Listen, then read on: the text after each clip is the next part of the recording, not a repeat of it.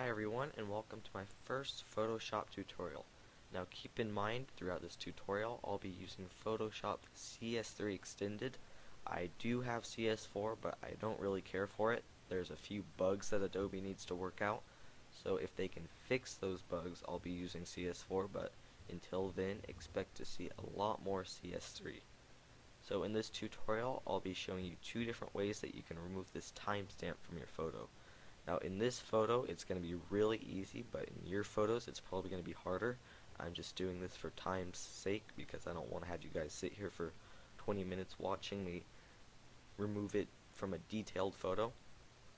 So the first thing we can do, and probably the easier way, is to select the clone stamp tool right here.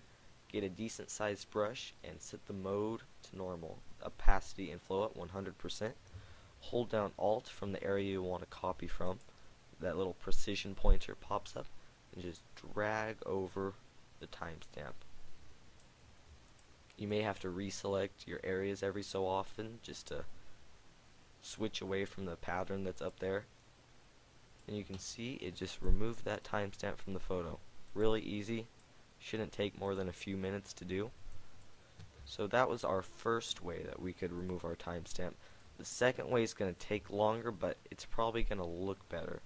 We want to select the spot healing brush tool. This way will take more time, like I said, but it'll come out a lot better. You just have to drag over the timestamp. You see it gets dark like that, and it just disappears when you let go. It works really great. So just drag over the numbers like that, and it's all gone.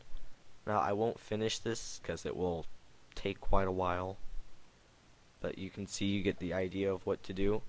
Now in some photos you may have to use a mixture of both techniques, the clone stamp and the spot healing brush tool.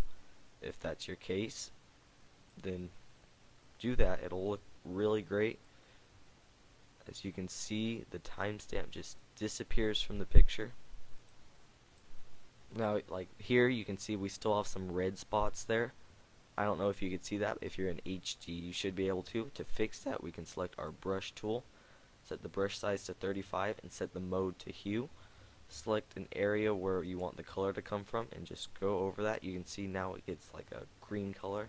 You guys may not be able to see this because you may not be watching on HD, but next you want to select the mode to color.